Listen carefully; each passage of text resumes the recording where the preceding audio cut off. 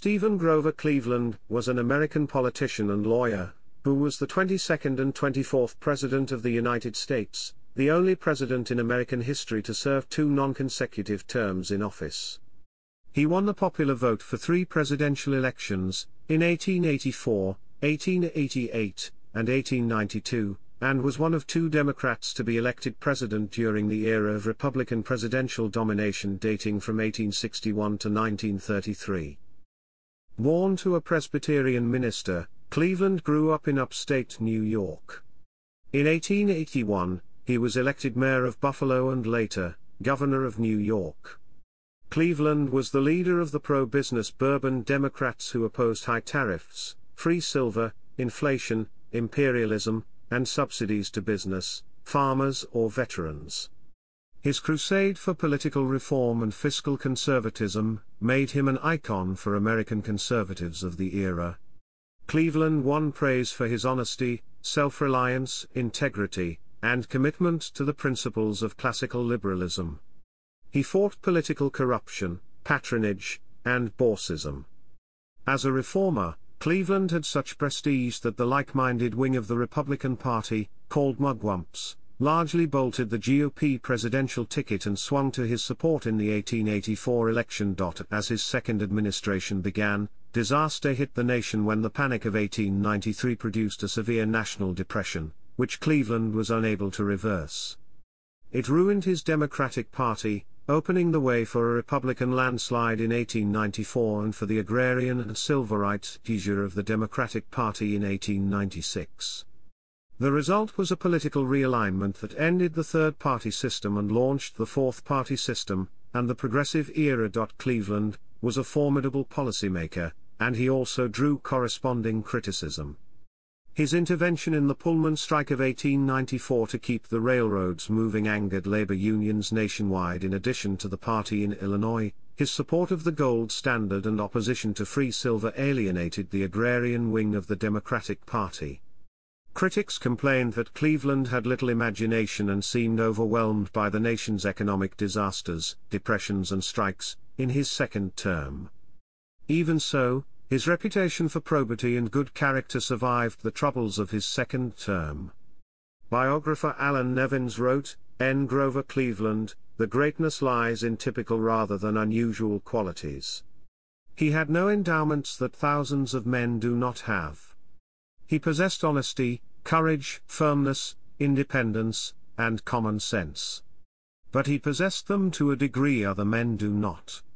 By the end of his second term, public perception showed him to be one of the most unpopular U.S. presidents, and he was by then rejected even by most Democrats.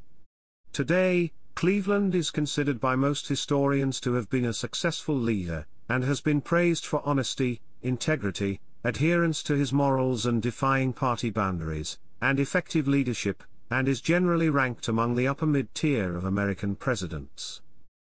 Chapter 1, Early Life. Chapter 2 Section 1, Childhood and Family History.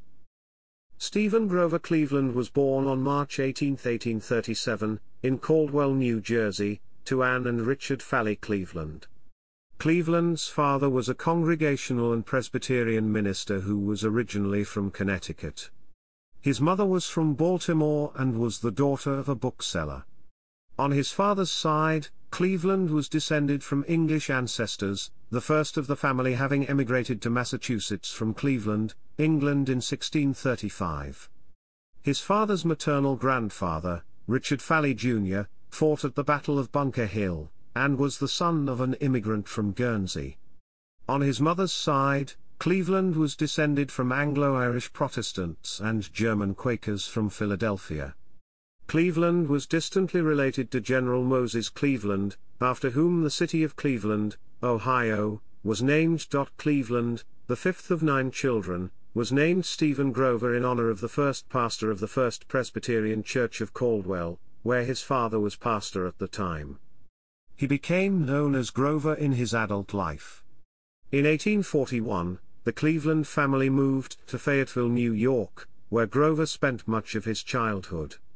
Neighbors later described him as full of fun and inclined to play pranks, and fond of outdoor sports. In 1850, Cleveland's father moved to Clinton, New York, to work as district secretary for the American Home Missionary Society.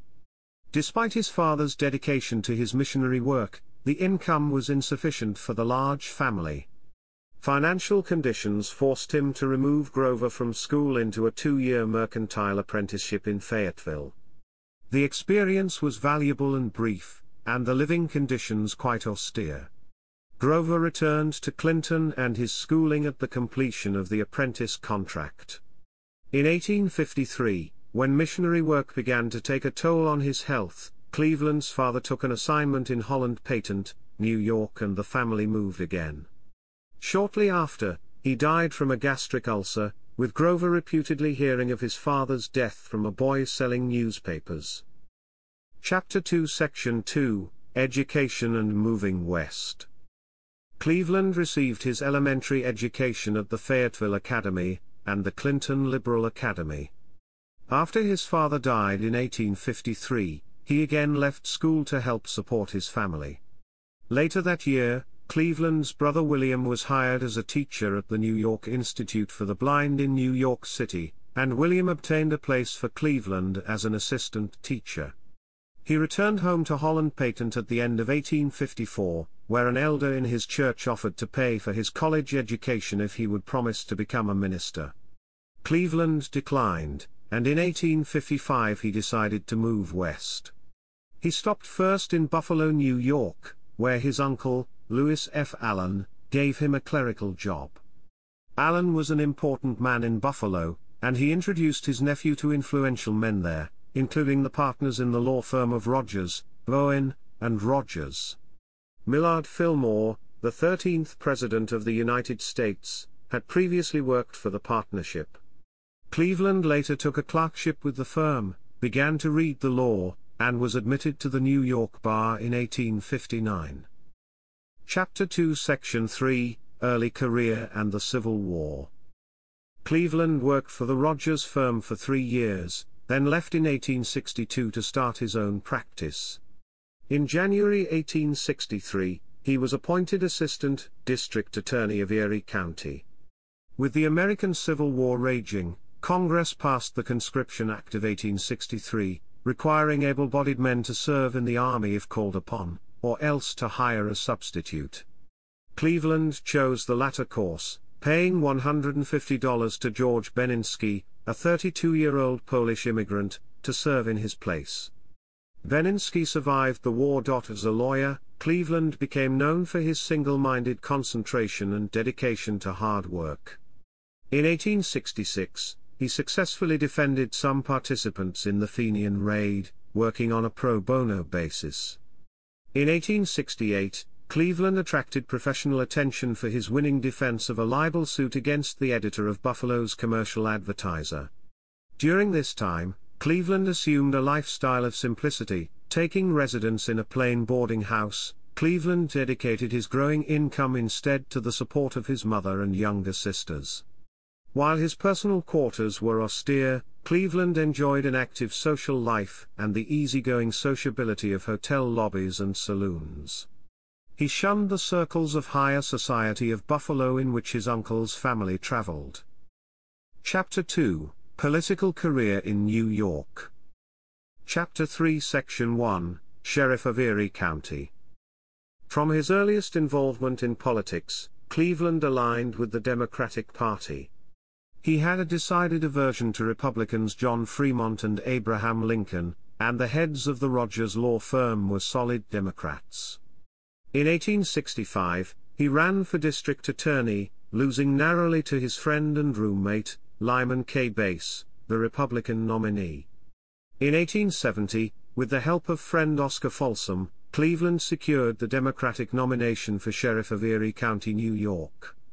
He won the election by a 303-vote margin and took office on January 1, 1871 at age 33. While this new career took him away from the practice of law, it was rewarding in other ways. The fees were said to yield up to $40,000 over the 2-year term. Cleveland's service as sheriff was unremarkable. Biographer Rexford Tugwell described the time in office as a waste for Cleveland politically. Cleveland was aware of graft in the sheriff's office during his tenure and chose not to confront it. A notable incident of his term took place on September 6, 1872, when Patrick Morrissey was executed, who had been convicted of murdering his mother. As sheriff, Cleveland was responsible for either personally carrying out the execution or paying a deputy $10 to perform the task. In spite of reservations about the hanging, Cleveland executed Morrissey himself. He hanged another murderer, John Gaffney, on February 14, 1873. After his term as sheriff ended, Cleveland returned to his law practice, opening a firm with his friends Lyman K. Bass and Wilson S. Bissell. Elected to Congress in 1872, Bass did not spend much time at the firm, but Cleveland and Bissell soon rose to the top of Buffalo's legal community. Up to that point, Cleveland's political career had been honorable and unexceptional. As biographer Alan Nevins wrote, probably no man in the country, on March 4, 1881, had less thought than this limited, simple, sturdy attorney of Buffalo that 4 years later he would be standing in Washington and taking the oath as President of the United States. It was during this period that Cleveland began courting a widow, Maria Halpin. She later accused him of raping her. He accused her of being an alcoholic and consorting with men. In an attempt to discredit her, he had her institutionalized, and their child taken away and raised by his friends. The institution quickly realized that she did not belong there, and released her. The illegitimate child became a campaign issue for the GOP in his first presidential campaign. Chapter 3 Section 2, Mayor of Buffalo. In the 1870s, the municipal government in Buffalo had grown increasingly corrupt, with Democratic and Republican political machines cooperating to share the spoils of political office. In 1881 the Republicans nominated a slate of particularly disreputable machine politicians. The Democrats saw the opportunity to gain the votes of disaffected Republicans by nominating a more honest candidate. The party leaders approached Cleveland, and he agreed to run for mayor of Buffalo, provided that the rest of the ticket was to his liking. When the more notorious politicians were left off the Democratic ticket, Cleveland accepted the nomination. Cleveland was elected mayor with 15,120 votes, as against 11,528 for Milton C. Beebe, his opponent. He took office January 2, 1882. Cleveland's term as mayor was spent fighting the entrenched interests of the party machines. Among the acts that established his reputation was a veto of the street cleaning bill passed by the Common Council. The street cleaning contract was open for bids, and the council selected the highest bidder at $422,000, rather than the lowest of $100,000 less, because of the political connections of the bidder. While this sort of bipartisan graft had previously been tolerated in Buffalo, Mayor Cleveland would have none of it. His veto message said, "I regard it as the culmination of a most bare-faced, impudent, and shameless scheme to betray the interests of the people, and to worse than squander the public money." The council reversed itself and awarded the contract to the lowest bidder. Cleveland also asked the state legislature to form a commission to develop a plan to improve the sewer system in Buffalo at a much lower cost than previously proposed locally. This plan was successfully adopted. For this, and other actions safeguarding public funds, Cleveland's reputation as a leader willing to purge government corruption began to spread beyond Erie County. Chapter 3 Section 3, Governor of New York. New York Democratic Party officials began to consider Cleveland a possible nominee for governor. Daniel Manning, a party insider who admired Cleveland's record, was instrumental in his candidacy. With a split in the state Republican Party in 1882, the Democratic Party was considered to be at an advantage. There were several contenders for that party's nomination. The two leading Democratic candidates were Roswell P. Flower and Henry W. Slocum. Their factions deadlocked, and the convention could not agree on a nominee. Cleveland, in third place on the first ballot, picked up support in subsequent votes and emerged as the compromise choice. The Republican Party remained divided against itself, and in the general election Cleveland emerged the victor, with 535,318 votes to Republican nominee Charles J. Folger's 342,464. Cleveland's margin of victory was, at the time, the largest in a contested New York election. The Democrats also picked up seats in both houses of the New York State Legislature. Cleveland brought his opposition to needless spending to the governor's office. He promptly sent the legislature 8 vetoes in his first 2 months in office. The first to attract attention was his veto of a bill to reduce the fares on New York City elevated trains to 5 cents. The bill had broad support because the train's owner, Jay Gould, was unpopular, and his fare increases were widely denounced. Cleveland, however, saw the bill as unjust. Gould had taken over the railroads when they were failing and had made the system solvent again. Moreover, Cleveland believed that altering Gould's franchise would violate the contract clause of the federal Constitution.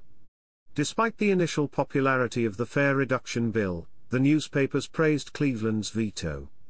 Theodore Roosevelt, then a member of the Assembly, had reluctantly voted for the bill to which Cleveland objected, in a desire to punish the unscrupulous railroad barons.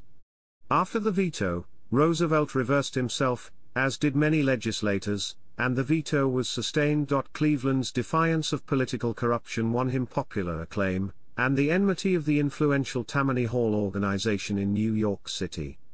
Tammany, under its boss, John Kelly, had disapproved of Cleveland's nomination as governor, and their resistance intensified after Cleveland openly opposed and prevented the re-election of their point man in the state Senate, Thomas F. Grady. Cleveland also steadfastly opposed nominees of the Tammanites, as well as bills passed as a result of their deal-making. The loss of Tammany's support was offset by the support of Theodore Roosevelt and other reform-minded Republicans who helped Cleveland to pass several laws reforming municipal governments. Chapter 3, Election of 1884. Chapter 4 Section 1, Nomination for President. The Republicans convened in Chicago, and nominated former Speaker of the House James G. Blaine of Maine for president on the 4th ballot. Blaine's nomination alienated many Republicans who viewed Blaine as ambitious and immoral. The GOP standard-bearer was weakened by alienating the Mugwumps, and the Conkling faction, recently disenfranchised by President Arthur. Democratic Party leaders saw the Republicans' choice as an opportunity to win the White House for the first time since 1856 if the right candidate could be found. Among the Democrats, Samuel J. Tilden was the initial front-runner, having been the party's nominee in the contested election of 1876. After Tilden declined a nomination due to his poor health, his supporters shifted to several other contenders. Cleveland was among the leaders in early support, and Thomas F. Bayard of Delaware, Allen G. Thurman of Ohio, Samuel Freeman Miller of Iowa, and Benjamin Butler of Massachusetts also had considerable followings, along with various favorite sons. Each of the other candidates had hindrances to his nomination. Bayard had spoken in favor of secession in 1861, making him unacceptable to Northerners. Butler, conversely, was reviled throughout the South for his actions during the Civil War. Thurman was generally well liked, but was growing old and infirm, and his views on the silver question were uncertain. Cleveland, too, had detractors. Tammany remained opposed to him, but the nature of his enemies made him still more friends. Cleveland led on the first ballot, with 392 votes out of 820. On the second ballot, Tammany threw its support behind Butler, but the rest of the delegates shifted to Cleveland, who won. Thomas A. Hendricks of Indiana was selected as his running mate. Chapter 4 Section 2, Campaign against Blaine. Corruption in politics was the central issue in 1884. Indeed, Blaine had over the span of his career been involved in several questionable deals. Cleveland's reputation as an opponent of corruption proved the Democrats' strongest asset. William C. Hudson created Cleveland's contextual campaign slogan, "A public office is a public trust." Reform-minded Republicans called Mugwumps denounced Blaine as corrupt and flocked to Cleveland.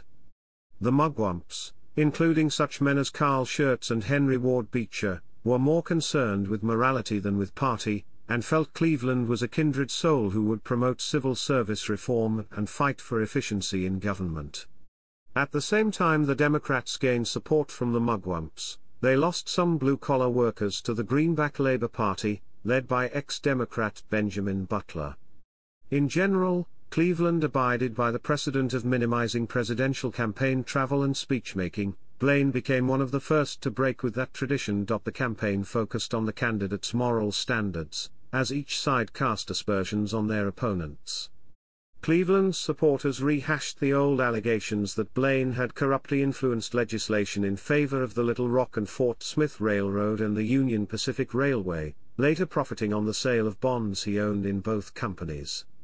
Although the stories of Blaine's favors to the railroads had made the rounds 8 years earlier, this time Blaine's correspondence was discovered, making his earlier denials less plausible.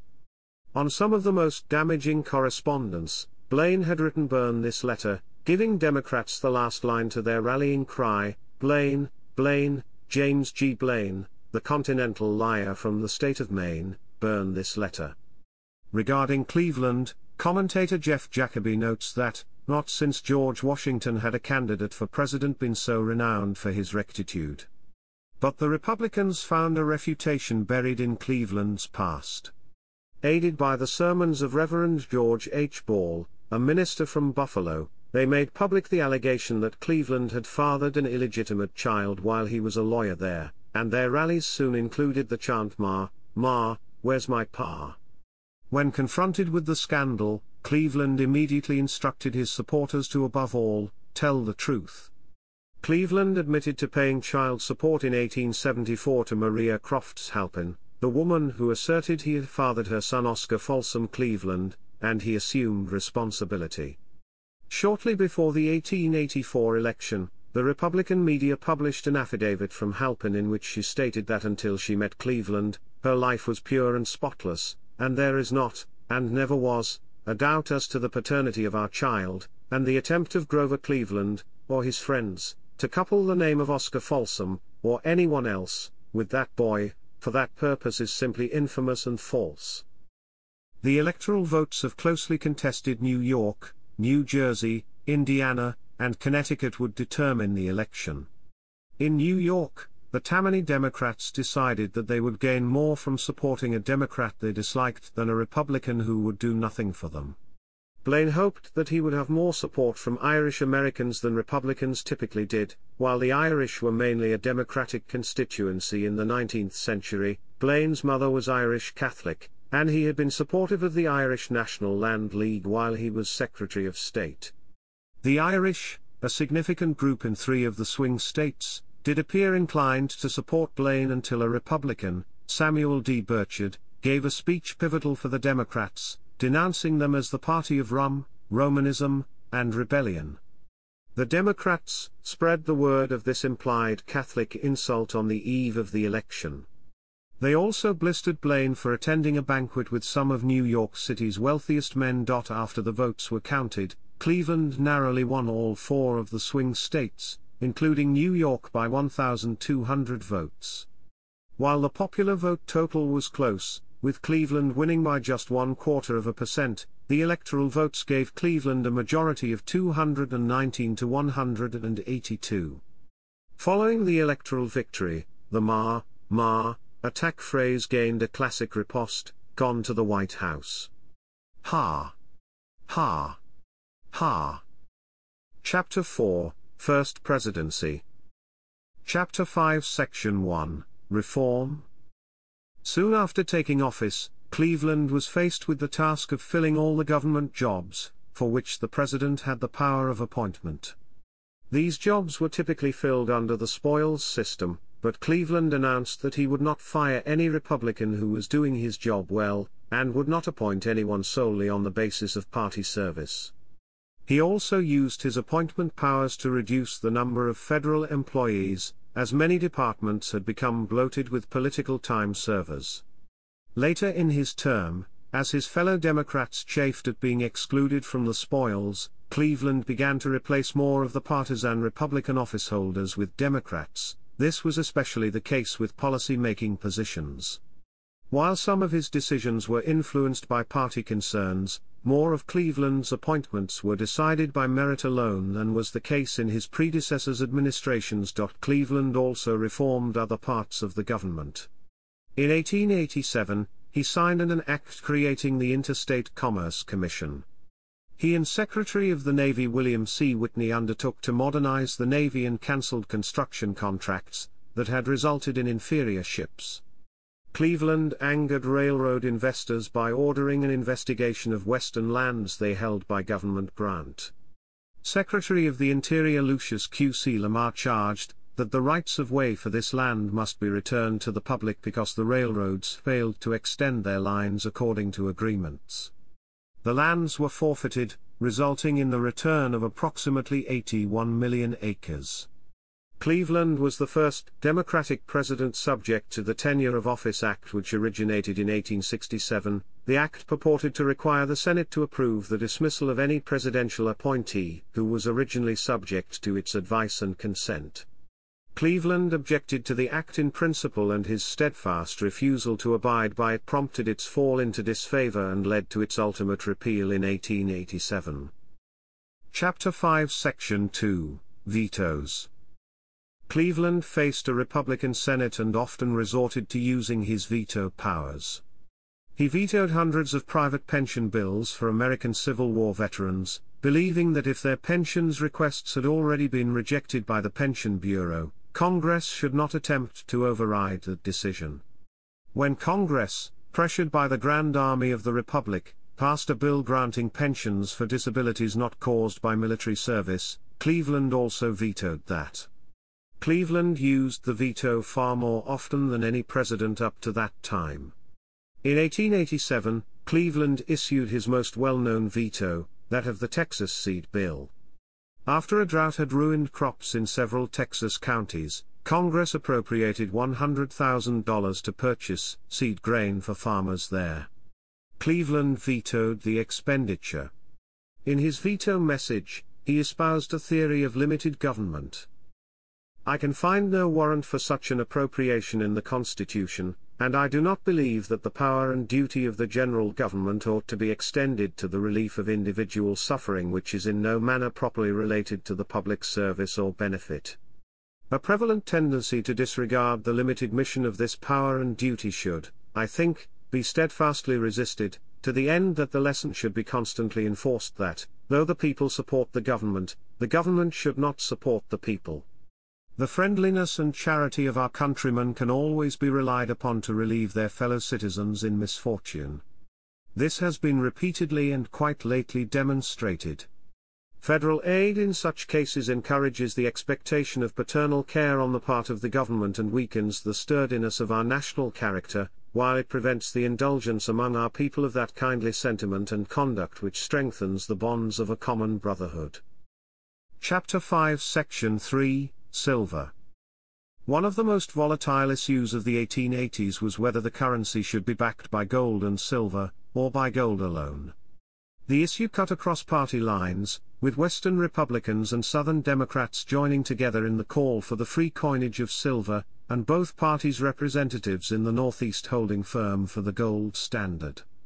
Because silver was worth less than its legal equivalent in gold, taxpayers paid their government bills in silver, while international creditors demanded payment in gold, resulting in a depletion of the nation's gold supply. Cleveland and Treasury Secretary Daniel Manning stood firmly on the side of the gold standard, and tried to reduce the amount of silver that the government was required to coin under the Bland-Allison Act of 1878.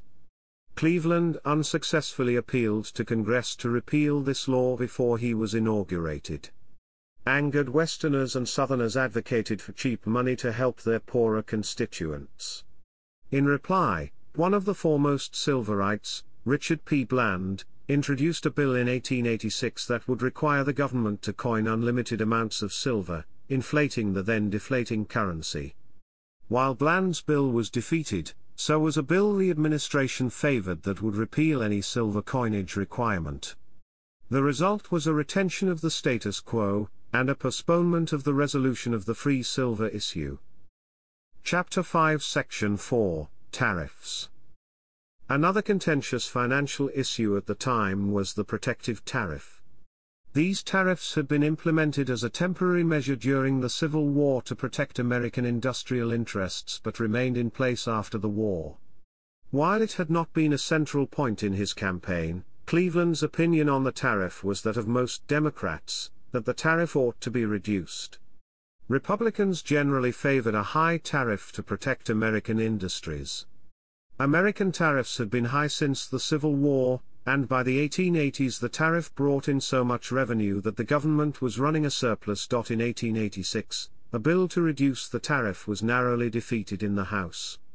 The tariff issue was emphasized in the congressional elections that year, and the forces of protectionism increased their numbers in the Congress, but Cleveland continued to advocate tariff reform. As the surplus grew, Cleveland and the reformers called for a tariff for revenue only. His message to Congress in 1887 highlighted the injustice of taking more money from the people than the government needed to pay its operating expenses. Republicans, as well as protectionist Northern Democrats like Samuel J. Randall, believed that American industries would fail without high tariffs, and they continued to fight reform efforts. Roger Q. Mills, chairman of the House Ways and Means Committee, proposed a bill to reduce the tariff from about 47% to about 40%. After significant exertions by Cleveland and his allies, the bill passed the House. The Republican Senate failed to come to agreement with the Democratic House, and the bill died in the Conference Committee. Dispute over the tariff persisted into the 1888 presidential election. Chapter 5 Section 5, Foreign Policy, 1885 to 1889. Cleveland was a committed non-interventionist who had campaigned in opposition to expansion and imperialism. He refused to promote the previous administration's Nicaragua Canal Treaty, and generally was less of an expansionist in foreign relations. Cleveland's Secretary of State, Thomas F. Bayard, negotiated with Joseph Chamberlain of the United Kingdom over fishing rights in the waters off Canada, and struck a conciliatory note, despite the opposition of New England's Republican senators. Cleveland also withdrew from Senate consideration the Berlin Conference Treaty which guaranteed an open door for U.S. interests in the Congo. Chapter 5 Section 6, Military Policy, 1885 to 1889. Cleveland's military policy emphasized self-defense and modernization. In 1885 Cleveland appointed the Board of Fortifications under Secretary of War William C. Endicott to recommend a new coastal fortification system for the United States. No improvements to U.S. coastal defenses had been made since the late 1870s. The Board's 1886 report recommended a massive $127 million construction program at 29 harbors and river estuaries, to include new breech-loading rifled guns, mortars, and naval minefields. The Board and the program are usually called the Endicott Board and the Endicott Program. Most of the Board's recommendations were implemented, and by 1910, 27 locations were defended by over 70 forts. Many of the weapons remained in place until scrapped in World War II as they were replaced with new defenses. Endicott also proposed to Congress a system of examinations for Army officer promotions. For the Navy, the Cleveland administration spearheaded by Secretary of the Navy William Collins Whitney moved towards modernization, although no ships were constructed that could match the best European warships. Although completion of the 4 steel-hulled warships begun under the previous administration was delayed due to a corruption investigation and subsequent bankruptcy of their building yard, these ships were completed in a timely manner in naval shipyards once the investigation was over. 16 additional steel-hulled warships were ordered by the end of 1888. These ships later proved vital in the Spanish-American War of 1898, and many served in World War I. These ships included the second-class battleships Maine and Texas, designed to match modern armored ships recently acquired by South American countries from Europe, such as the Brazilian battleship Riachuelo. 11 protected cruisers, 1 armored cruiser, and 1 monitor were also ordered, along with the experimental cruiser Vesuvius. Chapter 5 Section 7, Civil Rights and Immigration.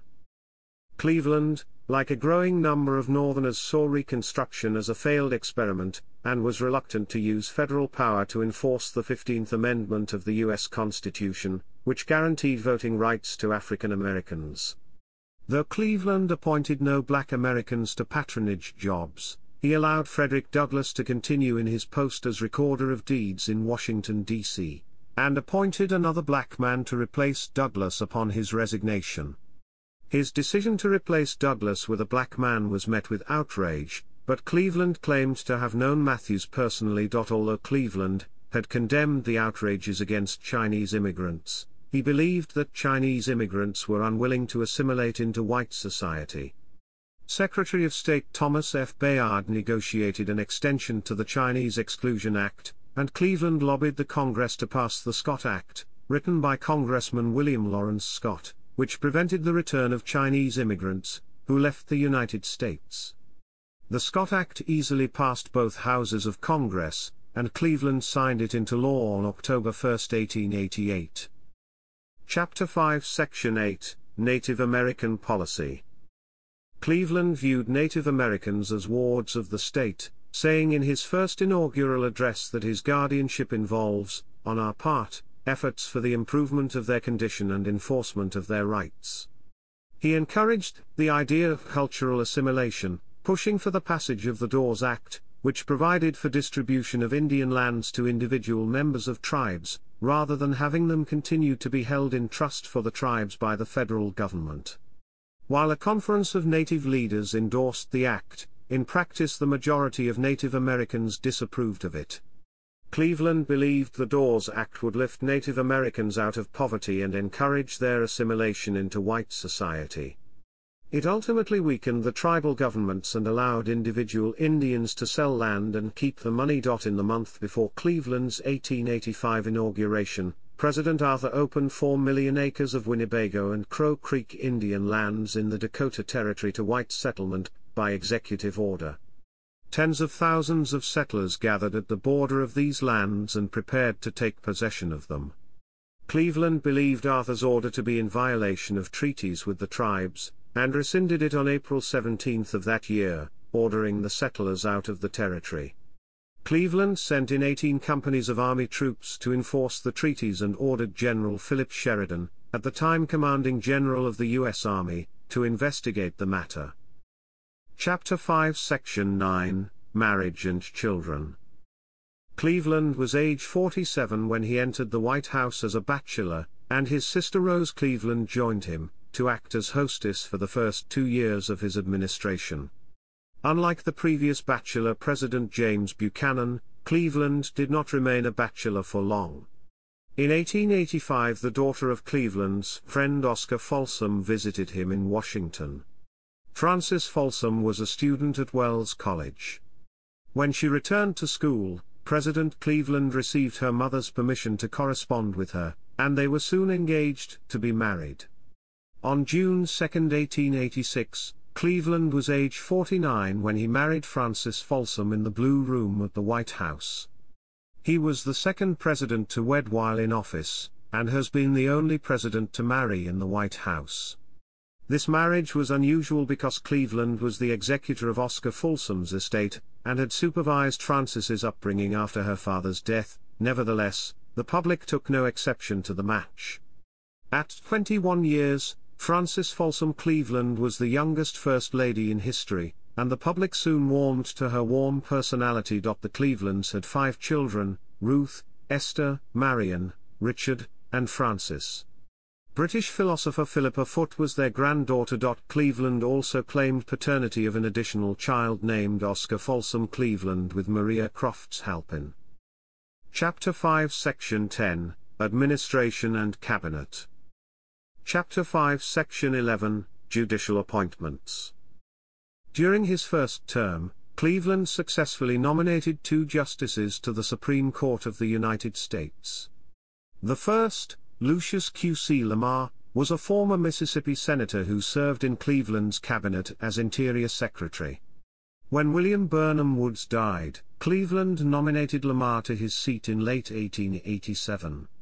While Lamar had been well liked as a senator, his service under the Confederacy 2 decades earlier caused many Republicans to vote against him.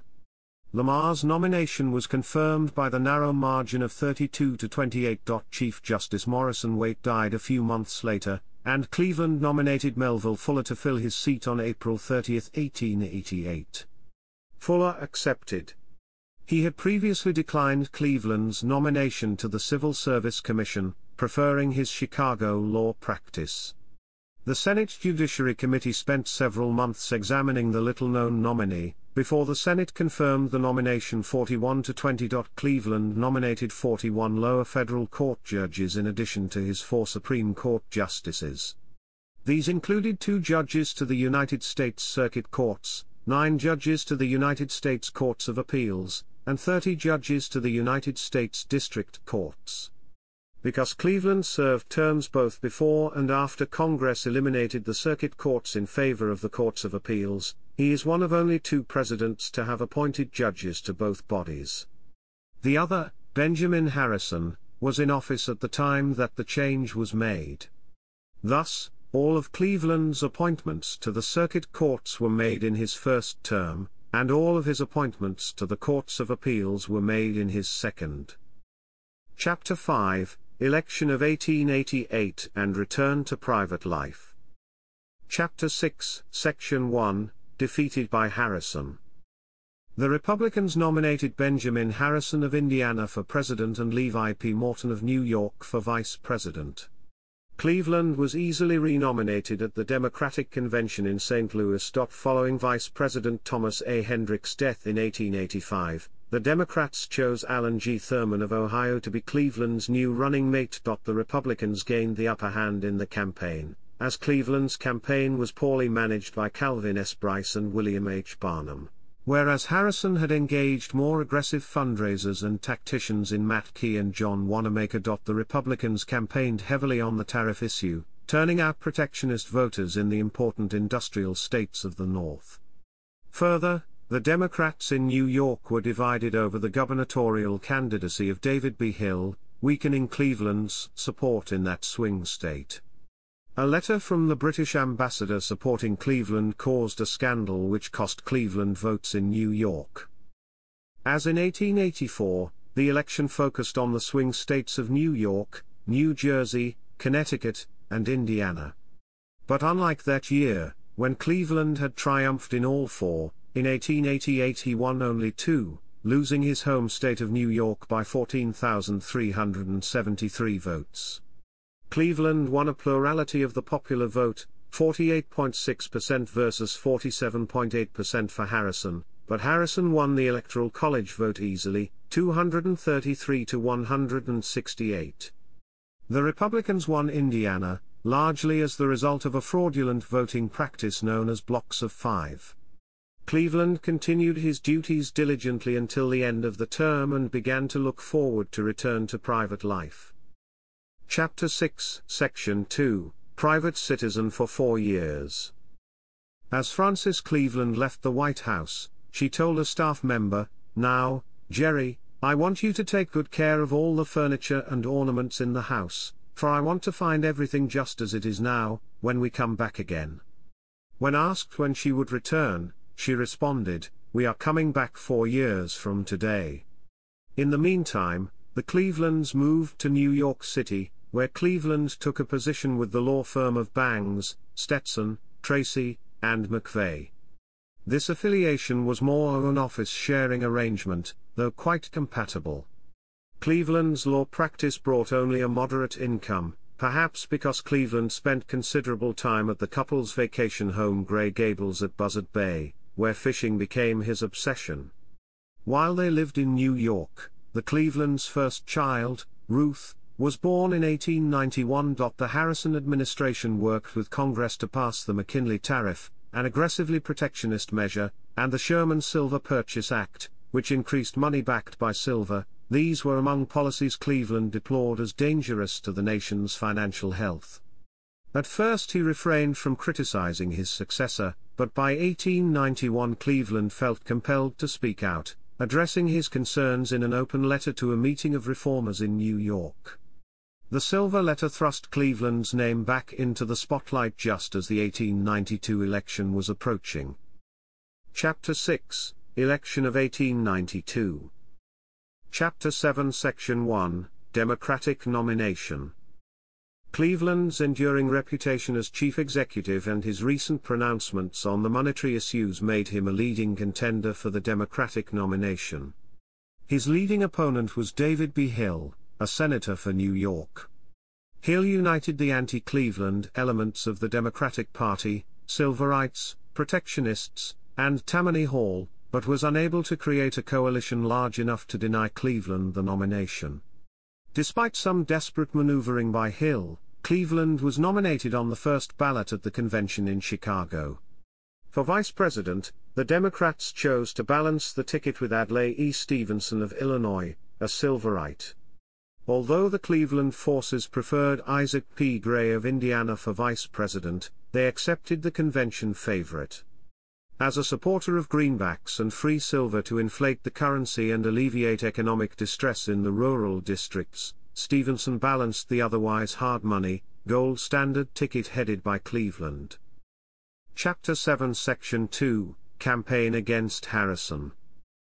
The Republicans renominated President Harrison, making the 1892 election a rematch of the one 4 years earlier. Unlike the turbulent and controversial elections of 1876, 1884, and 1888, the 1892 election was, according to Cleveland biographer Allan Nevins, the cleanest, quietest, and most creditable in the memory of the post-war generation, in part because Harrison's wife, Caroline, was dying of tuberculosis.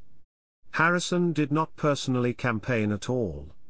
Following Caroline Harrison's death on October 25, 2 weeks before the national election, Cleveland and all of the other candidates stopped campaigning, thus making Election Day a somber and quiet event for the whole country as well as the candidates. The issue of the tariff had worked to the Republicans' advantage in 1888. Now, however, the legislative revisions of the past 4 years had made imported goods so expensive that by 1892 many voters favored tariff reform, and were skeptical of big business. Many Westerners, traditionally Republican voters, defected to James Weaver, the candidate of the new Populist Party. Weaver promised free silver, generous veterans' pensions, and an 8-hour work day. The Tammany Hall Democrats adhered to the national ticket, allowing a united Democratic Party to carry New York. At the campaign's end, many populists and labor supporters endorsed Cleveland after an attempt by the Carnegie Corporation to break the Union during the Homestead strike in Pittsburgh and after a similar conflict between big business and labor at the Tennessee Coal and Iron Company. The final result was a victory for Cleveland by wide margins in both the popular and electoral votes, and it was Cleveland's third consecutive popular vote plurality. Chapter 7, Second Presidency. Chapter 8 Section 1, Economic Panic and the Silver Issue. Shortly after Cleveland's second term began, the panic of 1893 struck the stock market, and he soon faced an acute economic depression.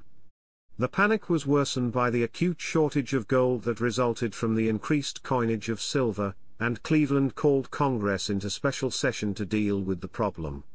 The debate over the coinage was as heated as ever, and the effects of the panic had driven more moderates to support repealing the coinage provisions of the Sherman Silver Purchase Act. Even so, the Silverites rallied their following at a convention in Chicago, and the House of Representatives debated for 15 weeks before passing the repeal by a considerable margin. In the Senate, the repeal of silver coinage was equally contentious. Cleveland, forced against his better judgment to lobby the Congress for repeal, convinced enough Democrats, and along with Eastern Republicans, they formed a 48-37 majority for repeal.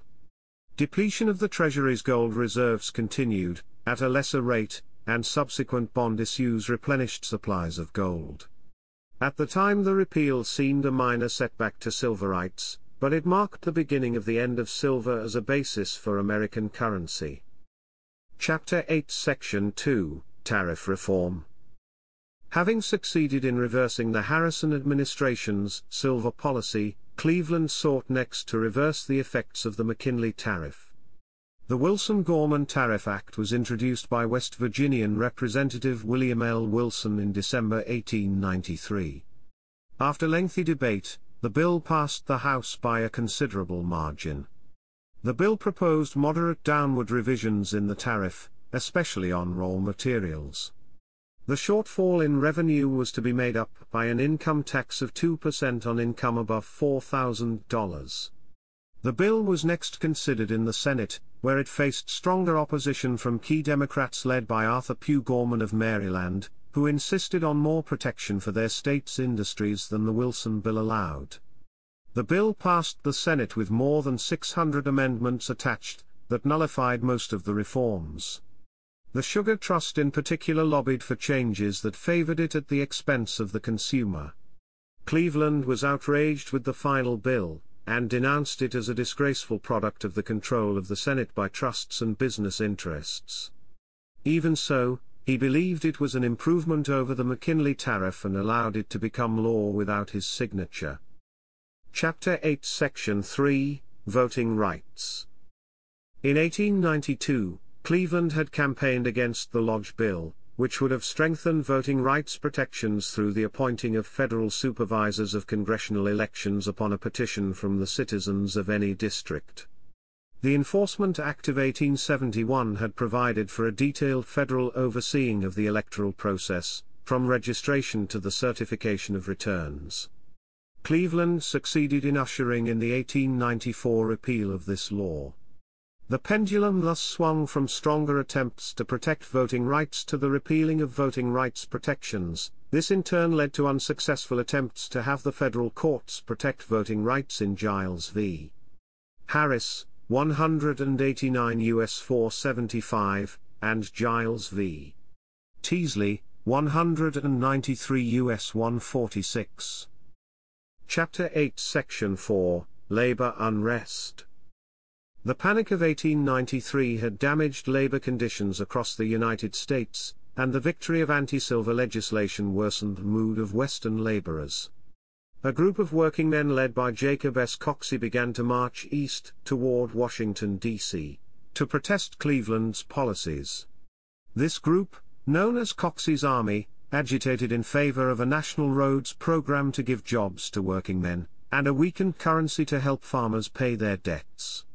By the time they reached Washington, only a few hundred remained, and when they were arrested the next day for walking on the lawn of the United States Capitol, the group scattered. Even though Coxey's army may not have been a threat to the government, it signaled a growing dissatisfaction in the West with Eastern monetary policies. Chapter 8 Section 5, Pullman Strike. The Pullman strike had a significantly greater impact than Coxey's army. A strike began against the Pullman Company over low wages and 12-hour workdays, and sympathy strikes, led by American Railway Union leader Eugene V. Debs, soon followed. By June 1894, 125,000 railroad workers were on strike, paralyzing the nation's commerce. Because the railroads carried the mail, and because several of the affected lines were in federal receivership, Cleveland believed a federal solution was appropriate. Cleveland obtained an injunction in federal court, and when the strikers refused to obey it, he sent federal troops into Chicago, and 20 other rail centers. If it takes the entire Army and Navy of the United States to deliver a postcard in Chicago, he proclaimed, that card will be delivered. Most governors supported Cleveland except Democrat John P. Altgeld of Illinois, who became his bitter foe in 1896. Leading newspapers of both parties applauded Cleveland's actions, but the use of troops hardened the attitude of organized labor toward his administration. Just before the 1894 election, Cleveland was warned by Francis Lynde Stetson, an advisor. "We are on the eve of very dark night, unless a return of commercial prosperity relieves popular discontent with what they believe democratic incompetence to make laws, and consequently with democratic administrations anywhere and everywhere." The warning was appropriate, for in the congressional elections, Republicans won their biggest landslide in decades, taking full control of the House, while the populists lost most of their support. Cleveland's factional enemies gained control of the Democratic Party in state after state, including full control in Illinois and Michigan, and made major gains in Ohio, Indiana, Iowa and other states. Wisconsin and Massachusetts were two of the few states that remained under the control of Cleveland's allies. The Democratic opposition were close to controlling two-thirds of the vote at the 1896 National Convention, which they needed to nominate their own candidate. They failed for lack of unity and a national leader, as Illinois Governor John Peter Altgeld had been born in Germany, and was ineligible to be nominated for president. Chapter 8 Section 6, Foreign Policy, 1893 to 1897. When Cleveland took office, he faced the question of Hawaiian annexation. In his first term, he had supported free trade with Hawaii and accepted an amendment that gave the United States a coaling and naval station in Pearl Harbor. In the intervening 4 years, Honolulu businessmen of European and American ancestry had denounced Queen Leokalani as a tyrant who rejected constitutional government. In early 1893 they overthrew her, set up a Republican government under Sanford B. Dole, and sought to join the United States. The Harrison administration had quickly agreed with representatives of the new government on a treaty of annexation, and submitted it to the Senate for approval. 5 days after taking office on March 9, 1893, Cleveland withdrew the treaty from the Senate and sent former Congressman James Henderson Blount to Hawaii to investigate the conditions there. Cleveland agreed with Blount's report, which found the populace to be opposed to annexation. Leokalani initially refused to grant amnesty as a condition of her reinstatement, saying that she would either execute or banish the current government in Honolulu, but Dole's government refused to yield their position. By December 1893, the matter was still unresolved, and Cleveland referred the issue to Congress. In his message to Congress, Cleveland rejected the idea of annexation and encouraged the Congress to continue the American tradition of non-intervention. The Senate, under Democratic control but opposed to Cleveland, commissioned and produced the Morgan Report, which contradicted Blount's findings and found the overthrow was a completely internal affair. Cleveland dropped all talk of reinstating the Queen, and went on to recognize and maintain diplomatic relations with the new Republic of Hawaii. Closer to home, Cleveland adopted a broad interpretation of the Monroe Doctrine that not only prohibited new European colonies, but also declared an American national interest in any matter of substance within the hemisphere. When Britain and Venezuela disagreed over the boundary between Venezuela and the colony of British Guiana, Cleveland and Secretary of State Richard Olney protested. British Prime Minister Lord Salisbury and the British Ambassador to Washington, Julian Pauncefote, misjudged how important successful resolution of the dispute was to the American government, having prolonged the crisis before ultimately accepting the American demand for arbitration. A tribunal convened in Paris in 1898 to decide the matter, and in 1899 awarded the bulk of the disputed territory to British Guiana. But by standing with a Latin American nation against the encroachment of a colonial power, Cleveland improved relations with the United States' southern neighbors, and at the same time, the cordial manner in which the negotiations were conducted also made for good relations with Britain. Chapter 8 Section 7, Military Policy, 1893 to 1897. The second Cleveland administration was as committed to military modernization as the first, and ordered the first ships of a navy capable of offensive action. Construction continued on the Endicott program of coastal fortifications begun under Cleveland's first administration. The adoption of the Krag-Jurgensen rifle, the U.S. Army's first bolt-action repeating rifle, was finalized. In 1895-96 Secretary of the Navy Hilary A. Herbert, having recently adopted the aggressive naval strategy advocated by Captain Alfred Thayer Mahan, successfully proposed ordering 5 battleships and 16 torpedo boats. Completion of these ships nearly doubled the Navy's battleships and created a new torpedo boat force, which previously had only 2 boats. The battleships and 7 of the torpedo boats were not completed until 1899 to 1901, after the Spanish-American War. Chapter 8 Section 8, Cancer. In the midst of the fight for repeal of free silver coinage in 1893, Cleveland sought the advice of the White House doctor, Dr. O'Reilly, about soreness on the roof of his mouth and a crater-like edge ulcer with a granulated surface on the left side of Cleveland's hard palate. Clinical samples were sent anonymously to the Army Medical Museum. The diagnosis was an epithelioma, rather than a malignant cancer. Cleveland decided to have surgery secretly, to avoid further panic that might worsen the financial depression. The surgery occurred on July 1, to give Cleveland time to make a full recovery in time for the upcoming congressional session. Under the guise of a vacation cruise, Cleveland and his surgeon, Dr. Joseph Bryant, left for New York. The surgeons operated aboard the Oneida, a yacht owned by Cleveland's friend E.C. Benedict, as it sailed off Long Island. The surgery was conducted through the president's mouth, to avoid any scars or other signs of surgery. The team, sedating Cleveland with nitrous oxide and ether, successfully removed parts of his upper left jaw and hard palate. The size of the tumor and the extent of the operation left Cleveland's mouth disfigured. During another surgery, Cleveland was fitted with a hard rubber dental prosthesis that corrected his speech and restored his appearance. A cover story about the removal of 2 bad teeth kept the suspicious press placated. Even when a newspaper story appeared giving details of the actual operation, the participating surgeons discounted the severity of what transpired during Cleveland's vacation. In 1917, one of the surgeons present on the Oneida, Dr. William W. Keene, wrote an article detailing the operation. Cleveland enjoyed many years of life after the tumor was removed, and there was some debate as to whether it was actually malignant. Several doctors, including Dr. Keene, stated after Cleveland's death that the tumor was a carcinoma. Other suggestions included ameloblastoma or a benign salivary mixed tumor.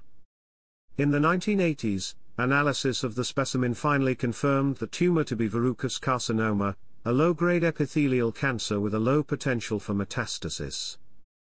Chapter 8 Section 9, Administration and Cabinet. Chapter 8 Section 10, Judicial Appointments. Cleveland's trouble with the Senate hindered the success of his nominations to the Supreme Court in his second term. In 1893, after the death of Samuel Blatchford, Cleveland nominated William B. Hornblower to the court. Hornblower, the head of a New York City law firm, was thought to be a qualified appointee, but his campaign against a New York machine politician had made Senator David B. Hill his enemy. Further, Cleveland had not consulted the senators before naming his appointee, leaving many who were already opposed to Cleveland on other grounds even more aggrieved. The Senate rejected Hornblower's nomination on January 15, 1894, by a vote of 30 to 24. Cleveland continued to defy the Senate by next appointing Wheeler Hazard Peckham, another New York attorney, who had opposed Hill's machine in that state. Hill used all of his influence to block Peckham's confirmation, and on February 16, 1894, the Senate rejected the nomination by a vote of 32 to 41. Reformers urged Cleveland to continue the fight against Hill and to nominate Frederick R. Coudat, but Cleveland acquiesced in an inoffensive choice, that of Senator Edward Douglas White of Louisiana, whose nomination was accepted unanimously. Later, in 1896, another vacancy on the court led Cleveland to consider Hornblower again, but he declined to be nominated. Instead, Cleveland nominated Rufus Wheeler Peckham, the brother of Wheeler Hazard Peckham, and the Senate confirmed the second Peckham easily. Chapter 8 Section 11, States admitted to the Union.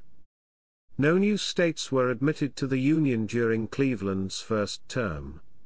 On February 22, 1889, 10 days before leaving office, the 50th Congress passed the Enabling Act of 1889, authorizing North Dakota, South Dakota, Montana, and Washington to form state governments and to gain admission to the Union. All 4 officially became states in November 1889, during the first year of Benjamin Harrison's administration. During his second term, the 53rd United States Congress passed an enabling act that permitted Utah to apply for statehood. Cleveland signed it on July 16, 1894. Utah joined the Union as the 45th state on January 4, 1896. Chapter 8, 1896 Election and Retirement. Cleveland's agrarian and Silverite enemies gained control of the Democratic Party in 1896, repudiated his administration and the gold standard, and nominated William Jennings Bryan on a silver platform. Cleveland silently supported the Gold Democrats' third-party ticket that promised to defend the gold standard, limit government and oppose high tariffs, but he declined their nomination for a third term. The party won only 100,000 votes in the general election, and William McKinley, the Republican nominee, triumphed easily over Bryan. Agrarians nominated Bryan again in 1900.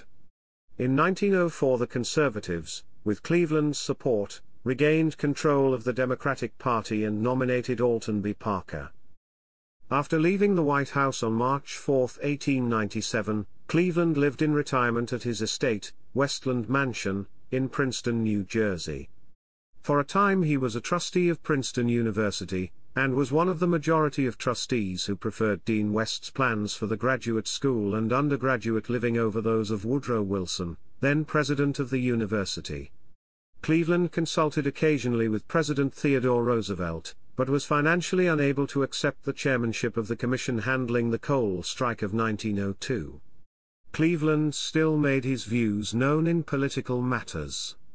In a 1905 article in the Ladies' Home Journal, Cleveland weighed in on the women's suffrage movement, writing that sensible and responsible women do not want to vote. The relative positions to be assumed by men and women in the working out of our civilization were assigned long ago by a higher intelligence. In 1906, a group of New Jersey Democrats promoted Cleveland as a possible candidate for the United States Senate. The incumbent, John F. Dryden, was not seeking re-election, and some Democrats felt that the former president could attract the votes of some disaffected Republican legislators, who might be drawn to Cleveland's statesmanship and conservatism. Cleveland's health had been declining for several years, and in the autumn of 1907 he fell seriously ill. In 1908, he suffered a heart attack and died on June 24 at age 71. His last words were, "I have tried so hard to do right." He is buried in the Princeton Cemetery of the Nassau Presbyterian Church. Chapter 9, Honors and Memorials. In his first term in office, Cleveland sought a summer house to escape the heat and smells of Washington, D.C., near enough the capital.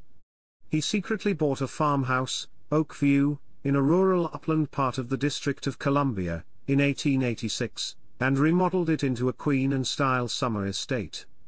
He sold Oakview upon losing his bid for re-election in 1888.